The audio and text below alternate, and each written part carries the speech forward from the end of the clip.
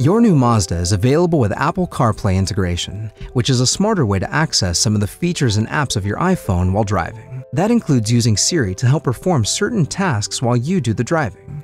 You can find destinations, listen to and send text messages, place phone calls, or play your favorite music.